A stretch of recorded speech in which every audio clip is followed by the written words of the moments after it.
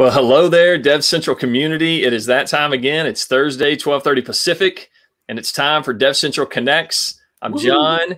This is Jason, and it is great to be with everyone. Jason, how you doing today, my friend? I am doing fantastic. Awesome, awesome.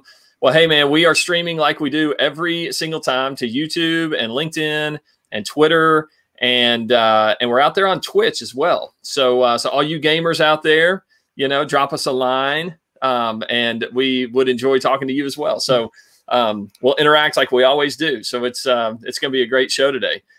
So Jason, I know we've got some announcements coming up here pretty soon, but I've got a question to start things off here, if you don't mind. What do you think? Well, you usually do. So, and it's always entertaining. That's right. All right. So here's my question. What is the first job that you ever had? Like where you actually had a paycheck, that kind of thing. I'm not talking about like, hey, you watched your little brother and you got a nickel or whatever, but what was your first job? See, you're going to third person like Seinfeld me now. It's like, Jason's getting angry.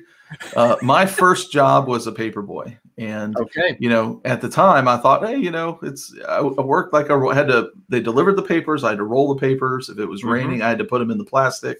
And I delivered papers 6 days a week. Wednesdays and Sundays were heavy days.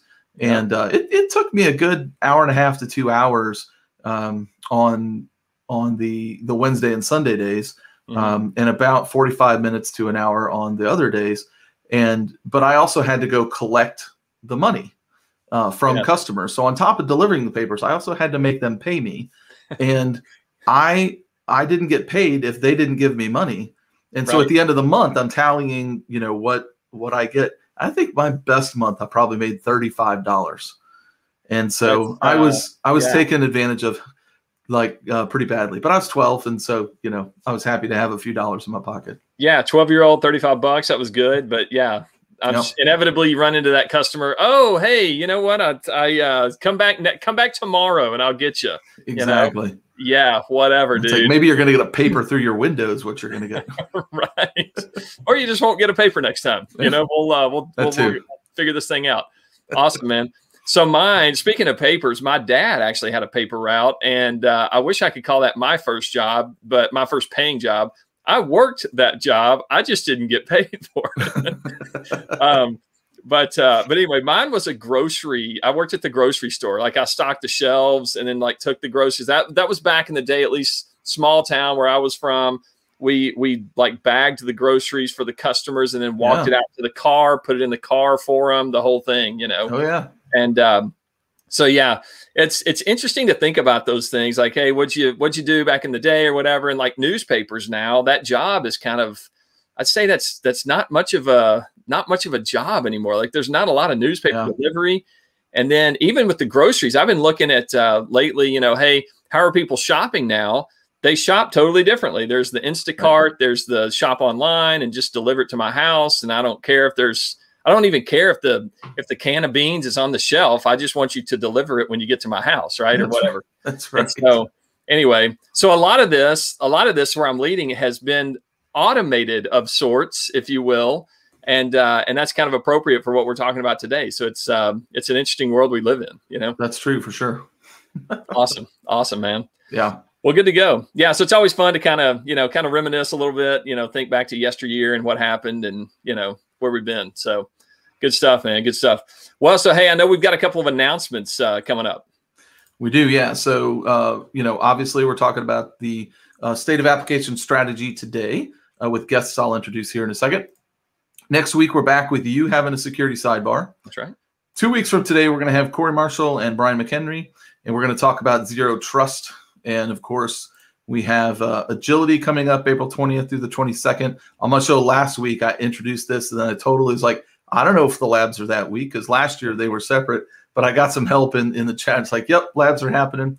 So, get registered. Registration's open. Registration for the labs will come a little bit later. But they are part of agility. And so you want to make sure you check that out. And then also I wanted to briefly mention the release that we had yesterday on the vulnerabilities. There are 4 of those vulnerabilities that are critical and they're serious. So take it seriously, go out, read the documentation, get your big IPs updated as soon as possible.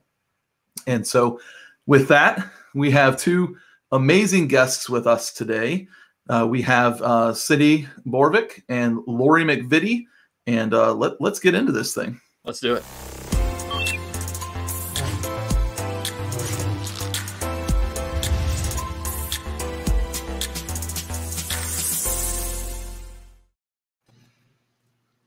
All right, Lori McVitie, Vittie Borovick, how are you today? Great. How are you guys? Good. We are fantastic. Awesome. So for the audience that doesn't know you, Lori, who are you and what do you do here? Or maybe I should ask, what don't you do here? Right. That's a shorter list, Jason. It's not a trick question, Lori. It's not a trick question. It felt like a trick question. I know things and I write. Right. That's when it comes down to it. I work in the office of the CTO now, and I do a lot of strategy, a lot of insights, a lot of reading the internet digging through research, trying to figure out how it all fits together and how it's going to drive it forward, to what our strategy and our vision is. Okay. And Vittie, why don't you tell us something crazy about yourself, not related to F5, and then tell me what you do for F5. Oh boy. Oh, this is oh well, you know what I'm going to tell you? My first job was that I scooped ice cream, and I don't think that job is automated yet. So I think that one would still stand the test of time, right? I mean, we don't have robots scooping our ice cream yet, and Massachusetts is the #1 state per capita of ice cream consumption, and that's where I am now. And I can tell you, having worked in an ice cream shop and many hot summer evenings, that we served a lot of ice cream. That's awesome. Hey, so really quick, when I think about Massachusetts, I think, that's Northeast, that's cold. It's really cold in the winter. But I guess, do people just eat ice cream all year long, or do they kind of save it up and then in the summer they're just like going crazy because they haven't, had it? Oh, we eat it all year long, but like the ice cream shops open, we're waiting in line when those seasonal ice cream shops open. So there's one right near me, and they open like at the end of April, and everyone is like marks it in their calendar and they're ready to go. Nice. It's a whole event. I love it. I actually don't like ice cream as much in the summer. Something about just being hot doesn't, it doesn't sit well, because it's like you just want to drink like a gallon of water after you eat your ice cream. I prefer ice cream more in the wintertime. Yeah. Oh, interesting. Yeah. I love ice cream anytime. I mean, while I'm not doing any exercise in the winter, it's important to eat the most calorie-rich things I could possibly eat, right? And the other thing I do at F5 is I am the Robin to Lori's Batman. So she and I, we work together on our big research piece throughout the year, which is the state of application strategy. And then I'm also on the corporate strategy team, and I look out and see what's happening in the marketplace and make sure that is translates into what we're doing from a strategic standpoint.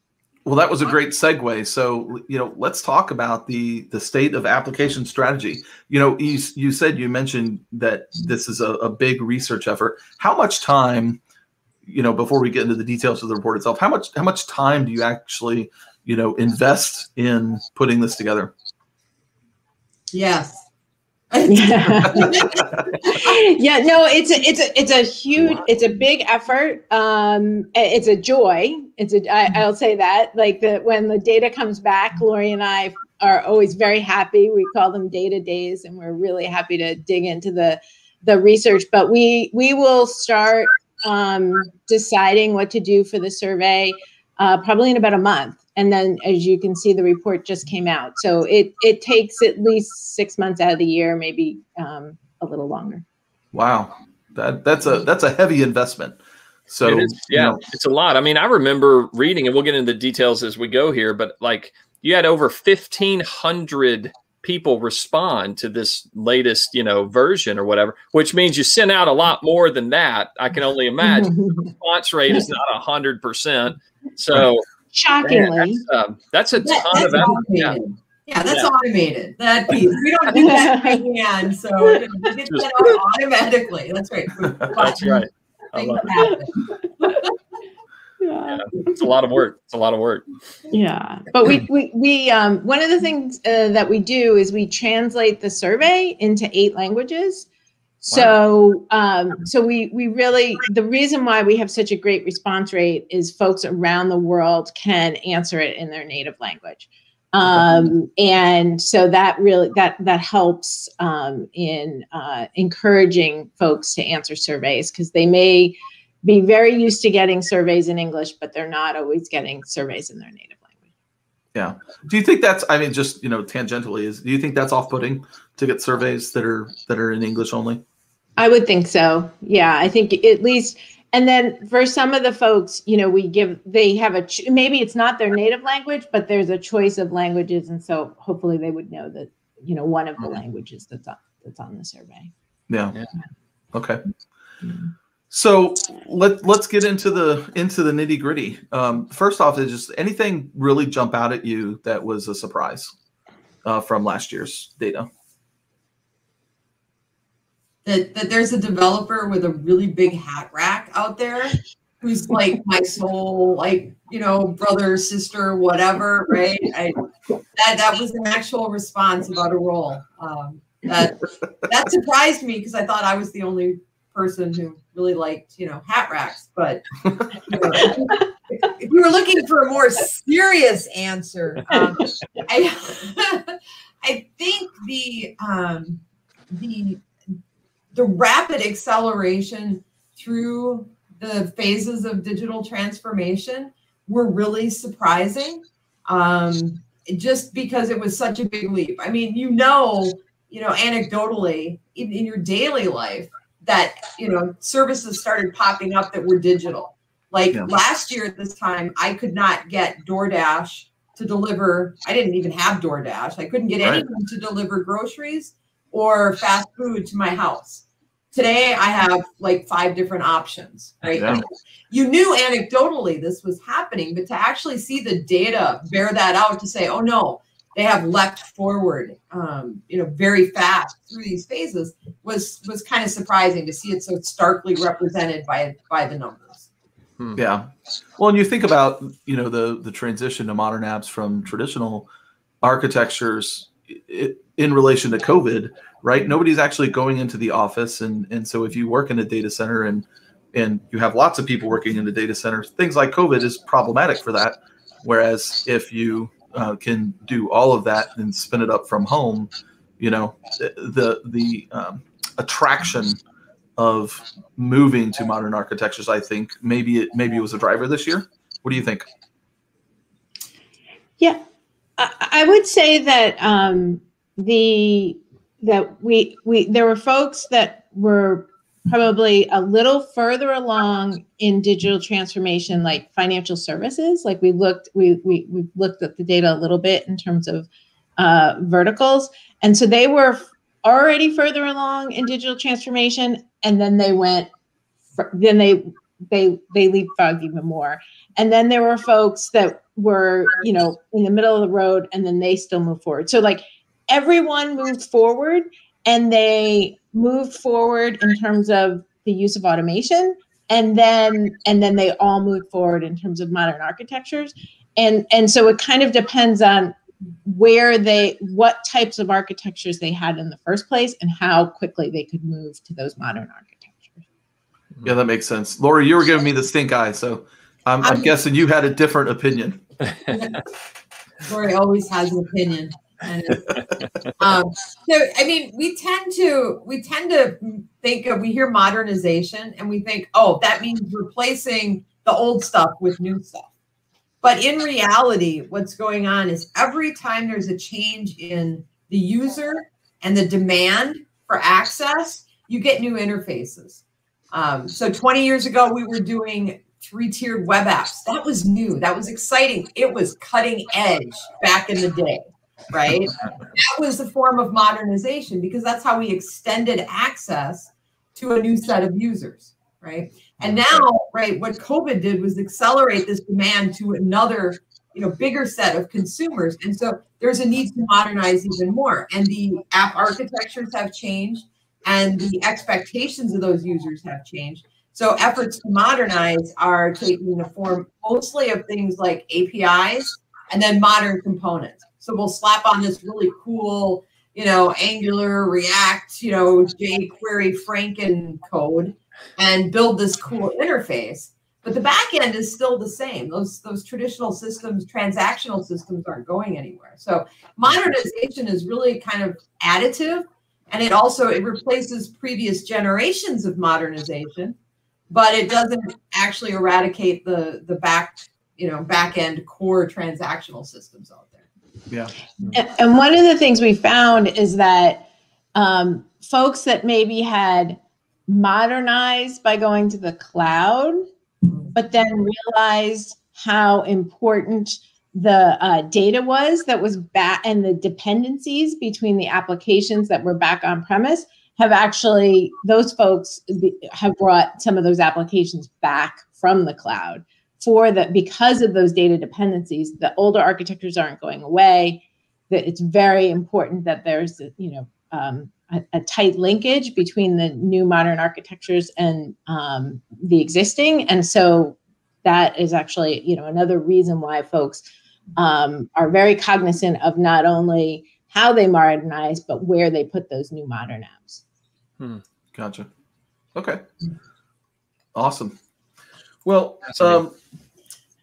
I noticed in the report that you mentioned that the traditional architectures were really starting to drop, and I think maybe it was like 12% that you saw.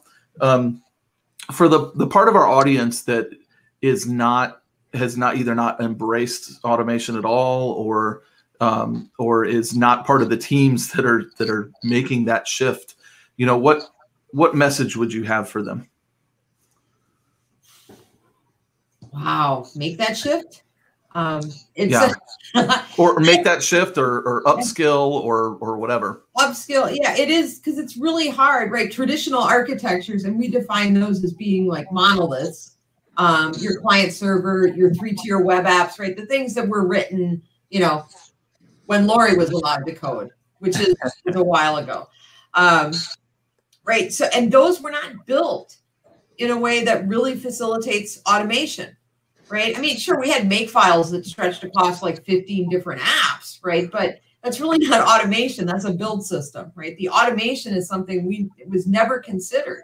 So it's really hard to bolt automation onto those unless you're doing something like lift and shift, which is one of the reasons we see that. It's not about modernizing the app. It becomes about modernizing operations. So you lift and shift to the cloud, or you put it in a container if you can, because then you get the benefit of automation around the operations and the management of the infrastructure and the systems that need to deliver and secure it. So that's kind of where we see that, that happening for a lot. I think it was about 40% that were lifting and shifting to the cloud, but they weren't touching the app. So they're trying to get the benefits of automation. They know they need it, and that's the most, I guess, direct and easy route for them to get there.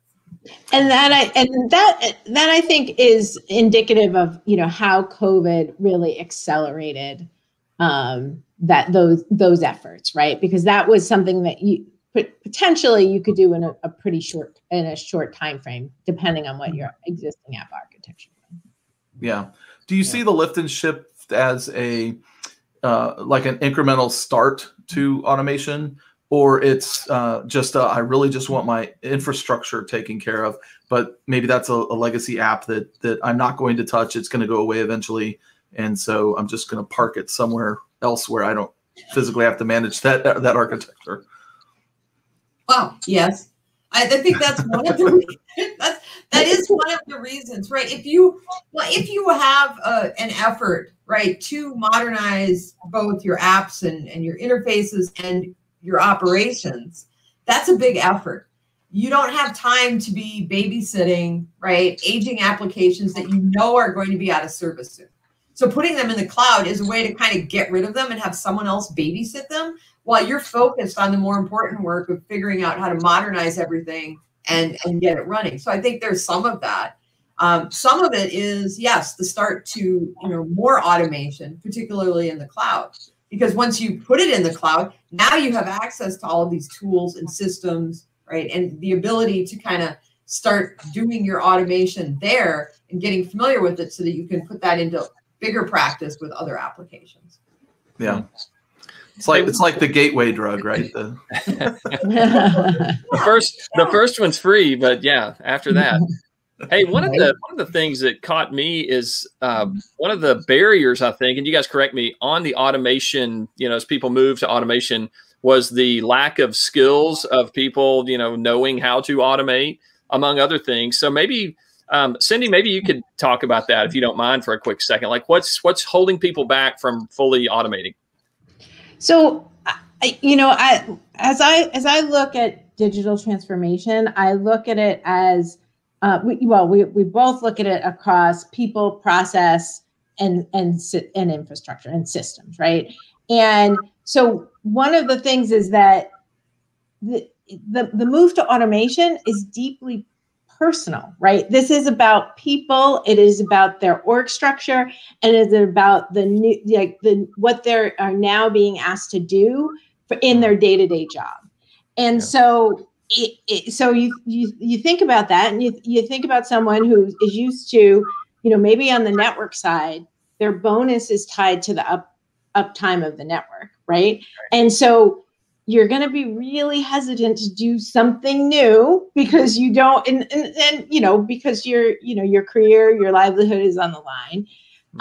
But yet your applications are now in multiple environments. Your and the networking, the security, everything is different across all those environments. So to get back to your question, in particular around skill sets, what's really challenging is that in each environment there brings new complexity, and with new complexity, with new systems to learn, you have all these different new skill sets that you need to learn. So I think it's up to it's up to us at F5 to help our customers find those tools and those skill sets that are going to enable them to work across the different systems that they have to work with. Yeah. Speaking about the complexity, it's like one of the things I always try to, it's like when I start to feel pretty proud of myself and thinking, I've arrived, I go out and look at things like the cloud native ecosystem.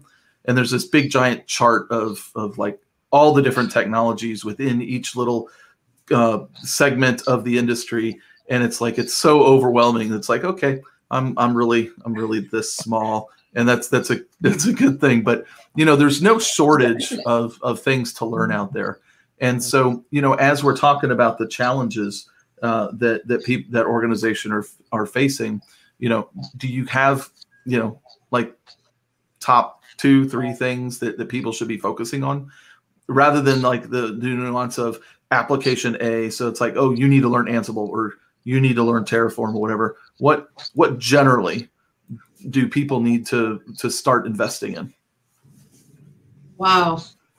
So the data says that, number one thing that you need to invest in is people. Everyone says the biggest challenge is they just don't have the people. They lack, the skilled professionals to actually manage these projects and get them done. So you need to invest in people. And right now that's really hard because everybody wants that same talent. So everybody's kind of fighting for it. So if you have that talent, you're in a good position because everybody wants you. But if you're looking for it, not so good, because you have to fight everyone for it. But behind that, we see things like integration of tool sets across vendors, which makes sense. If you're trying to, pull together 3 different vendors in the infrastructure, they're all going to have different APIs, different models, different ways, and they're not pre-integrated. So they have to do it themselves. And when did they learn those skills? How to do that kind of integration. And right behind that, to no one's surprise, would be budget, Fund it. If you want to, forward these things, you have to fund them, not only in terms of tools, but in terms of talent and in in terms of training, right? Tools, talent, training. You have to fund all three, or you're not going to be able to move that project closer, right, to an end state that you're happy with. Yeah. Yeah, that's great. Yeah. And it's like an answer that I wasn't expecting, but is dead on. You know, I was thinking more on the technology side, but you're right. You got to invest in people, and you got to have budget to do that. And so, well done, Lori. I just looked at the data. That's what the data said. Yeah. The data's right. Yeah, it's true.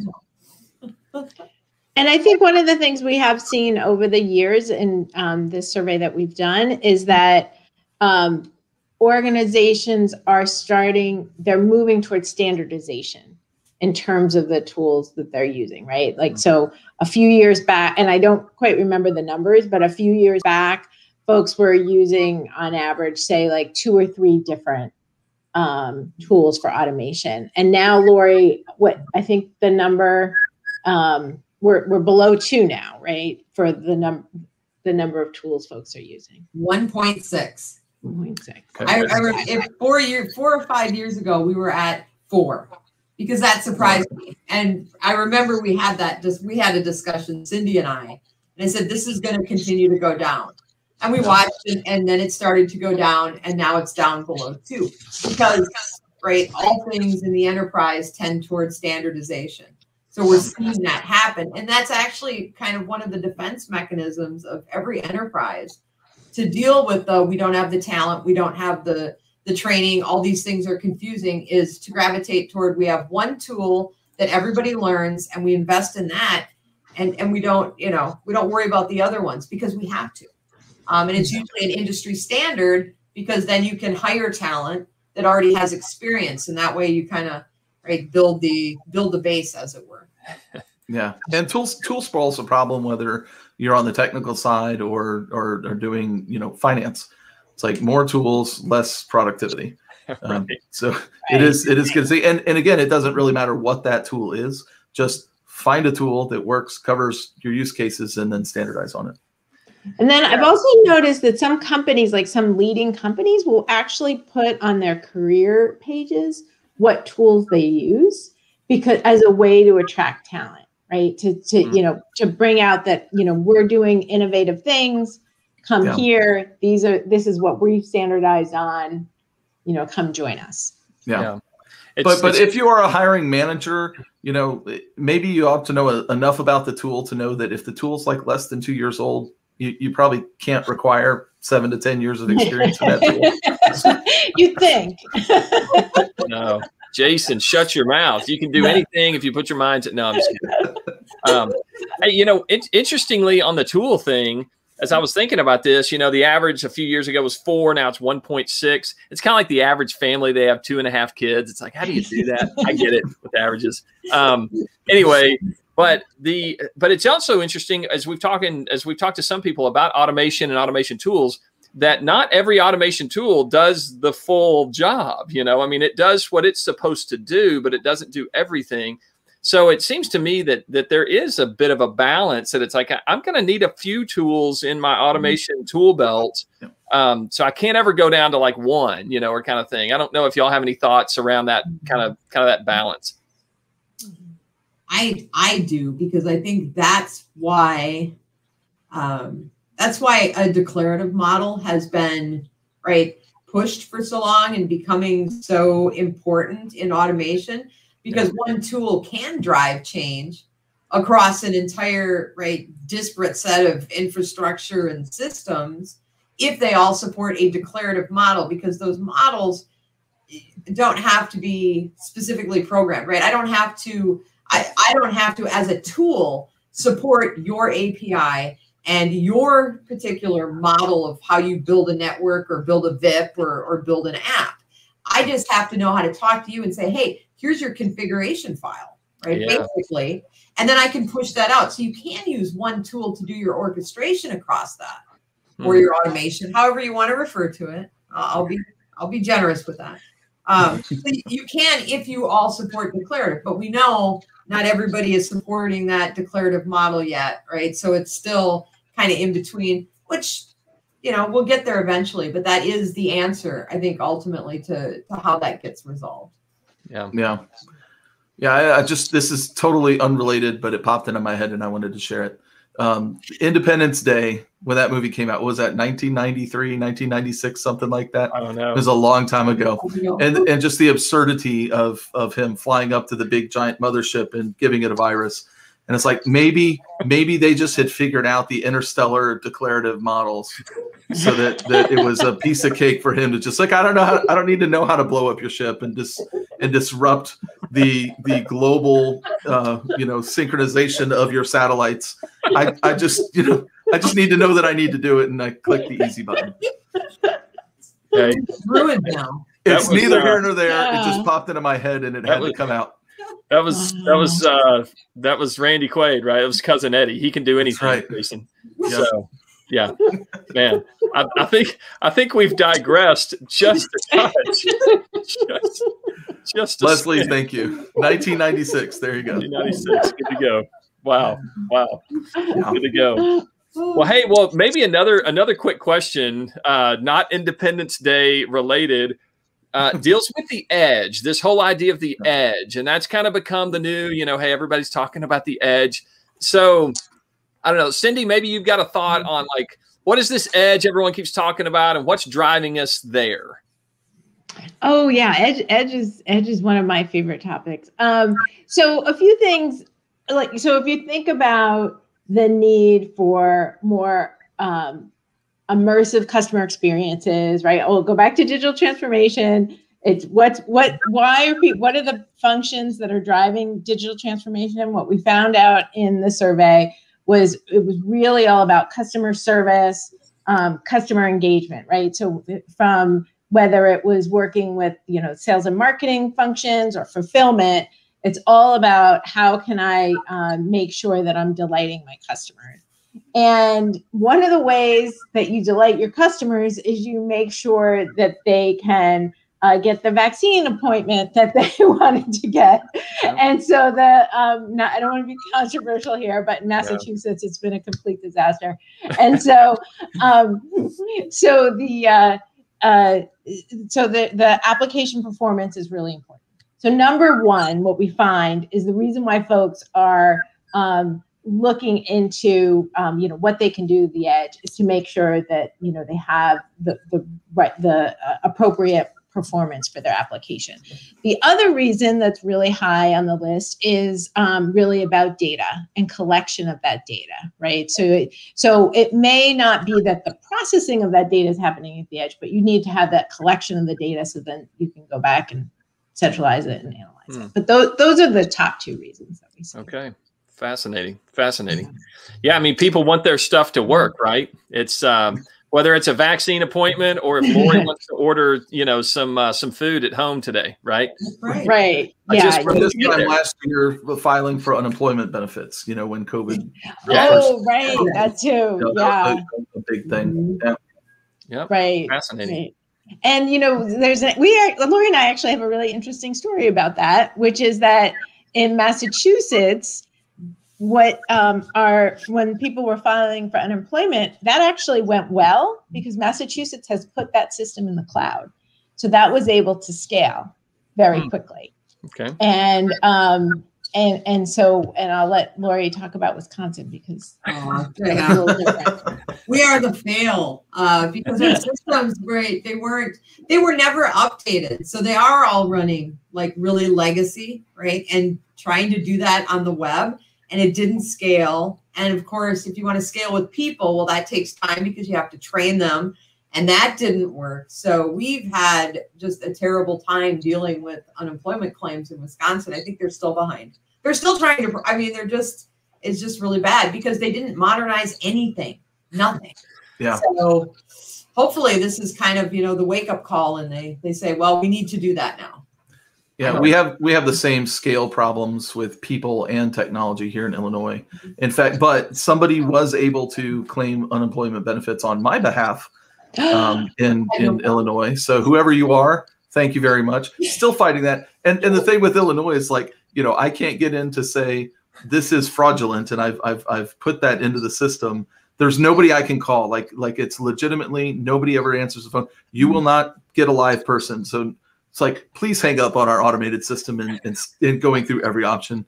And so they'll say, you'll get a call back in 3 to 5 days. Never get a call back in all the times I've called them. But I have gotten the letter saying, hey, you were given some funds and you weren't authorized to have them. We need that money back. It's like, it wasn't me.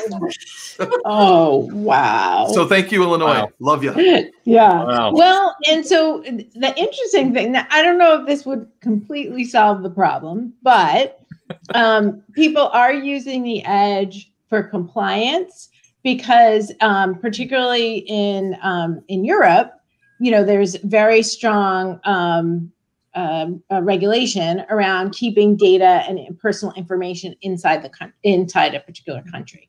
And so people are starting to use the edge to make sure that you can, that those controls are at the edge and in a particular location, and that some of those regulations are being met by edge technology. Yeah. So hopefully, I guess what I'm trying to say, Jason, is hopefully someone out of state, maybe in the future, someone out of state couldn't claim your unemployment benefits. Maybe in the future, if I have any left at the end of all this. Yeah. One can hope. A $50,000 bill back to this, back to me from the state of Illinois for the benefits I didn't consume. Yes. Right. Yeah. Right. Oh, what a mess. A mess. Well, Hey, our good man. friend Peter Silva has a comment here, Yeah, and actually was on my list for telemetry. And let me pop it up here. One thing I noticed was the need for telemetry, but they are not getting the insights they need, like the root cause of events. What are some of the limitations they're facing with telemetry? Well, most of the telemetry and the systems, they have the data. The data is all there. The problem is really correlating it across systems and being able to recognize patterns that indicate problems.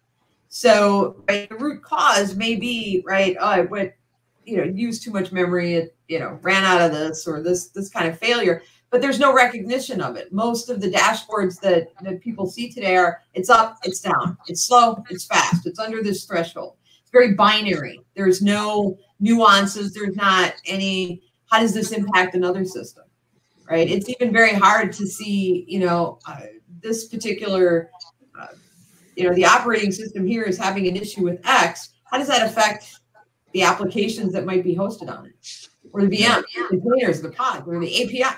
Nobody knows. There's no correlation. So what's really missing here is like that layer of being able to look at all the data and go, look, here's a pattern. We're pretty sure it's this, right? And over time, learning that, yes, that is the problem.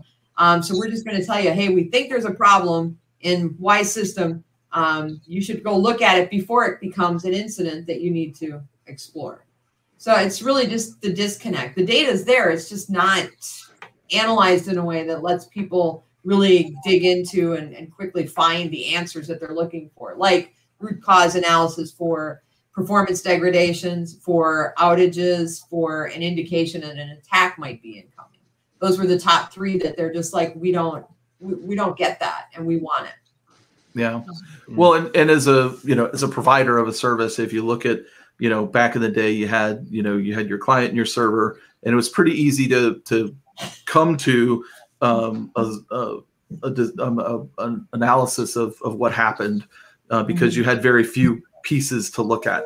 But the way things are now, you go into containerization and distributed within the data center. Maybe some of the service calls are out to any number of clouds, and then they have their own call outs and stuff. Trying to piece all that together, the data is there somewhere, but one, you may not even be collecting all of that data, and then so yeah, the data exists, but how you correlate it and can you correlate it becomes an issue. And remember, back in the day, in order to help with that incident response, you would put one application on one server, and you would say, okay, so I know if anything goes wrong with server A, that's the finance server. But now, and so in addition to, as you said, Jason, now the application is the application itself and the business that it's supporting is distributed whether it's within the data center or between data centers. So and I would add from the telemetry standpoint, it's the insights across the technology, but it's also the insights that then you can then communicate with the business to anticipate, okay, what will be wrong? Okay, let me tell my finance team that, we are going to have a problem because their application that they need, every end of quarter is having some issues. So, they need that next layer. Yeah. You guys remember? Oh, go ahead, Lori. I'm sorry. I was going to say, it's also uniqueness of even the error codes that you get, right? What is error 543 AB? Nobody knows what that means, right? I had a colleague who were both IT architects, and he told me about, I think 10 years ago, that there's still an exception in the code that I put in that has been useful. It was the Tweety Bird exception. Not because it meant anything, but it's so unique that they can find immediately what's wrong. They know. They're like, Tweety Bird, that's that problem, right? It's right. So we have so many error codes and so many different methods for how we report these things that it's really hard to distinguish between A and B, right? You can't have Tweety Bird exceptions all over, or they're meaningless, right? So hopefully analytics can solve that problem and be able to sort it out and give you the real information you need, kind of like that, right? Being able to identify it so positively that you don't have to dig through 50 logs and try and figure it out. Yeah, for sure. I remember when I used to work in a network operations center back in the mid 90s, and we supported these Pointcast servers. I don't know if you remember Pointcast, but if it was alive, if you could ping the server, it was working. But if you couldn't ping the server, it was not working. But that was really the only diagnostic we had or needed, because it was rock solid if you could actually reach the box. But our solution was always, did you turn it off and turn it on again? IT crowd, if you haven't seen it, it's awesome. But did you turn it off and turn it on again? So we'd have to do that. Back in the day, it was like a hands and feet action. You just like, okay, call the guy. They got to go, reboot the server. When we got our first power strip that was had an HTML, interface, or HTTP interface, that we could actually send a command to the power strip to knock one of the power box, trip it so that the server could reboot itself. It was huge. It's big win for operations. But you fast forward now to where it's man, you might need to 15 to 20 pieces of information to know, okay, the root cause of what else going on there. You get thousands of messages. This is the problem. And one of the students on a robotics team I mentored, he's working for the DoD now in an internship, and he's designing AI algorithms to take all that information in and churn out, okay, I know we're getting flooded with thousands of events right now, but this is the problem, go here. And, obviously they have to learn those cases because using machine learning to do that and all that. And then they are using the people to understand what the problem is. They train the machine to do that and look for that. And then, so yeah, he's having a good time with that.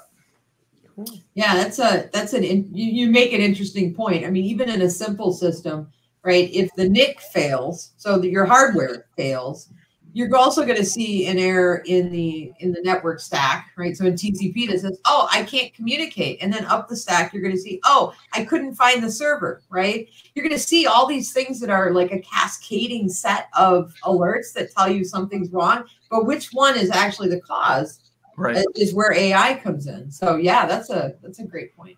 Yeah, pre-AI, at least for the network guys, there was a tool called Netcool. It's either Netcool Omnibus or Omnibus Netcool.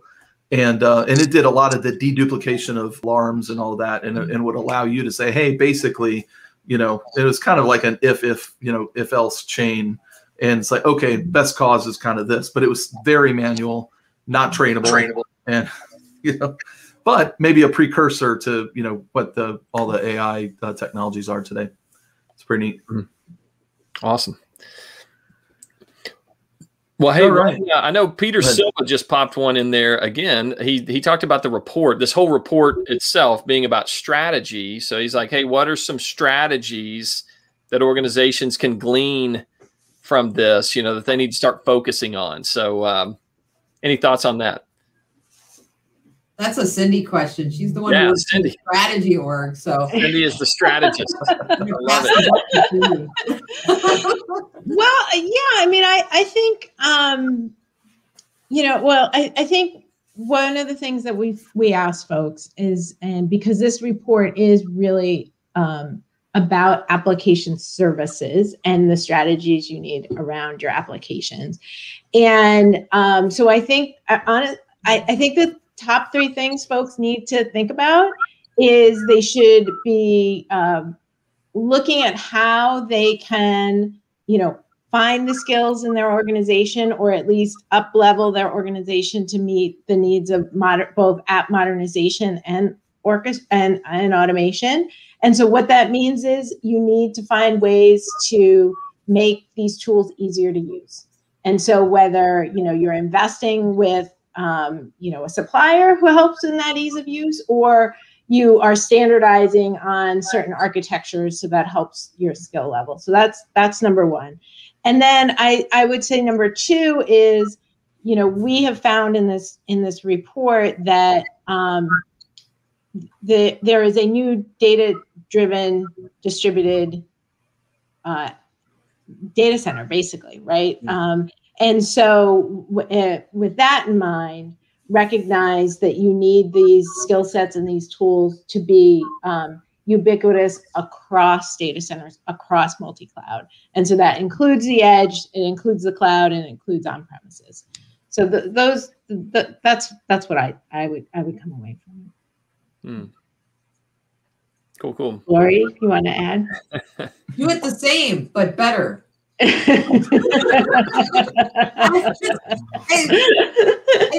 think Cindy hit on them. I think, right, one of the strategies, especially around applications, and this may go, fall into application services as well, is really when you're modernizing, right? This is kind of giving us an opportunity, right? That audit, the audit of what you have and what's duplicating, perhaps processes or functions, is really important for kind of paring it down, because how many people have found, right, 10 different applications doing the same thing, either because you acquired companies or you just kept writing them because different business units don't talk to each other. Silos, imagine that. So really, hey, Lori, that does not happen anymore. We don't have silos. I'm out of time. Just ignore it. Just keep running everything. If you can pare that down, right, and you can audit those pieces and find out where the common components are, or the common functions are, and just really look through your portfolio of everything and really get a handle on what you have. Because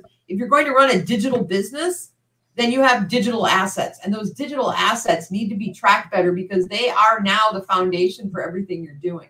So you should know what you have, what you need, and what you can get rid of.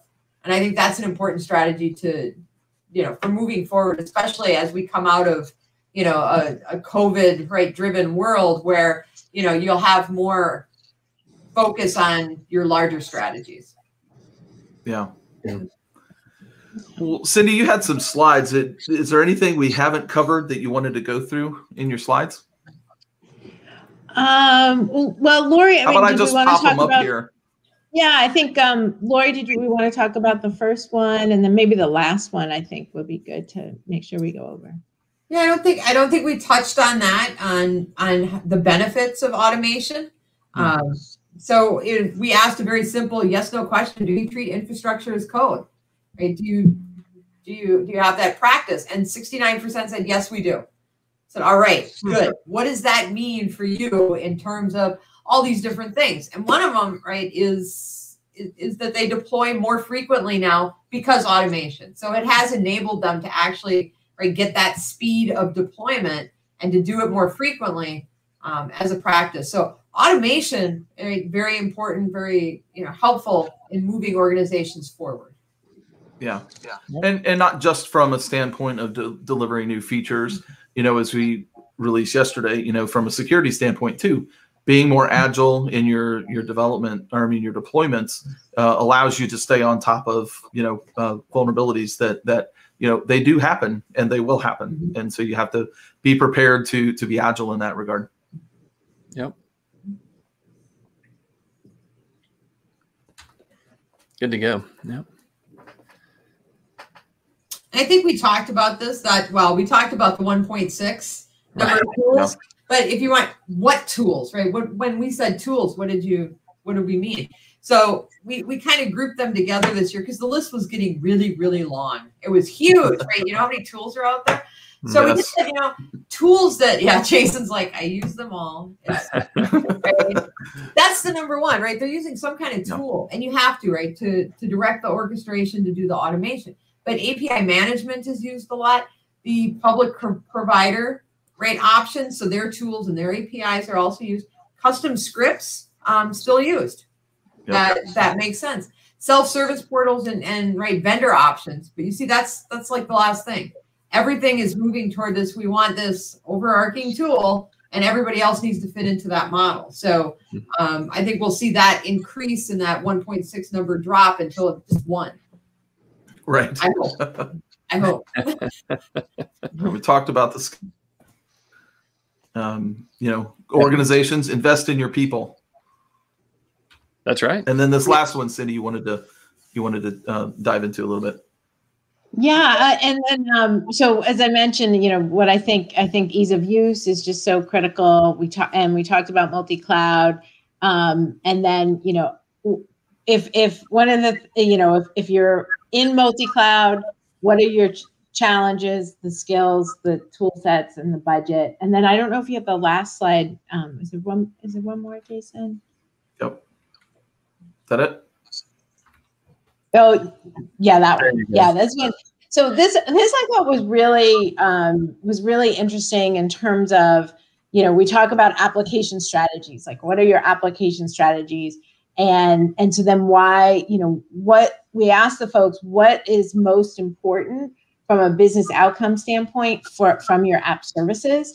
And number one was protecting customer data, right? Because if you think about the large breaches that we've seen, it's really core to it's core to the brand.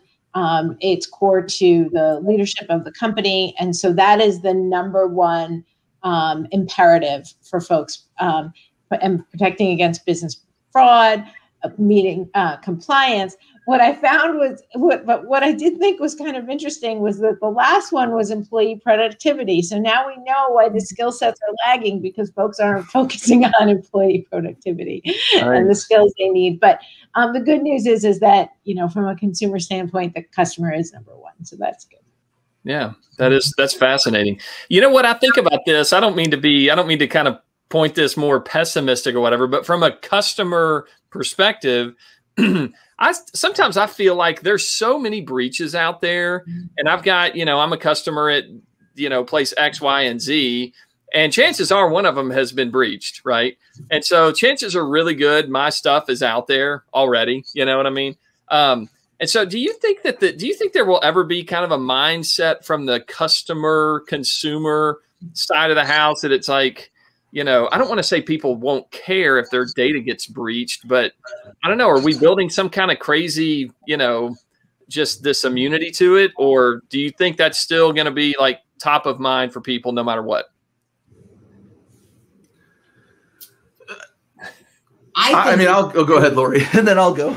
I was going to say, well, Jason has been like personally impacted by this. Right. Right? How did they get your information? Right? They must have gotten it someplace else.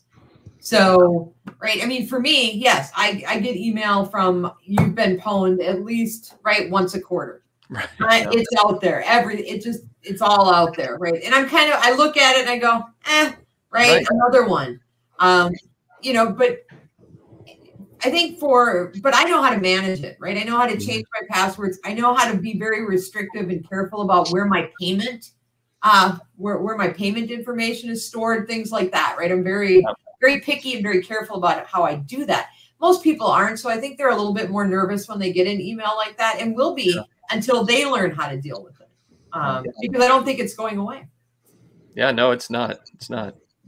Jason, did you have a thought of having been identity breached a little bit, Well, I've already forgotten what I was originally going to say, but when you say I was impacted, I think probably, our healthcare provider that got impacted a couple of years ago, that's probably where they got the specific information they needed for my unemployment stuff. So, so, whether it's vulnerabilities everywhere, breaches everywhere, it's reality. It's going to happen. So, doing your best to protect against that is your only way forward, I think. Yeah.